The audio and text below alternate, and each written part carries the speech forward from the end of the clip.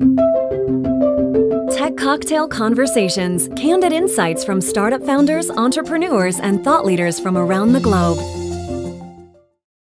I had the great opportunity to talk about fearless social change here at South by yesterday, and it was a lot of fun. We had a lot of different folks in the room from all sectors, and we talked about what does it really take to break through with social change. Being fearless means different things to different people, but our Be Fearless campaign is really set based on a number of principles that are present when we've seen breakthrough transformative change, particularly as it relates to social challenges. It starts with make big bets and make history. Have really big ideas that you're aiming for. Experiment early and often, and don't be afraid to go first.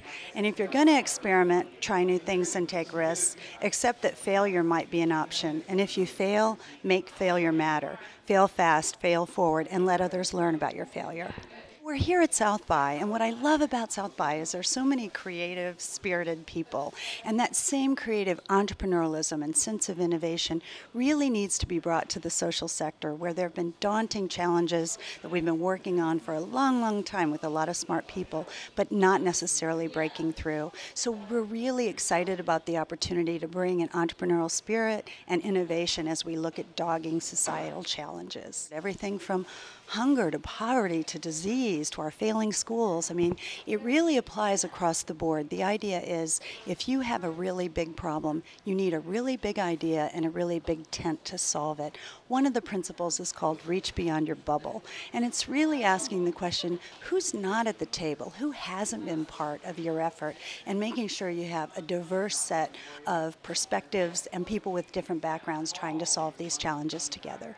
We started this Be Fearless campaign focused mostly on the public sector and the nonprofit sector and philanthropy.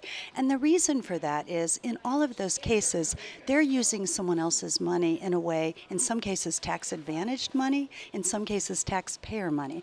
And that tends to make people not want to take risks or try new things in the event that they fail. And the bottom line is everything great that's happened in the world has happened because of failure. Thomas Edison said, "I haven't failed, I just tried 10,000 things that didn't work." We're really excited about impact investing, and impact investing means different things to different people, but our definition of it is companies that want to bring both a financial and a social return through their core products and services. We see that as a really exciting movement that's taking place, and when you think about all the ways we've tried to address challenges in our communities, too often we've left the entrepreneurs on the sidelines. Impact investing gives them an opportunity to come in and leverage all that creativity and innovation thinking and that entrepreneurial spirit to really go after big things. I think I just am really inspired and challenged every day with the big problems, and I'm inspired by the people, particularly the social entrepreneurs that are out there on the front lines finding new ways to solve old problems. That keeps me really jazzed.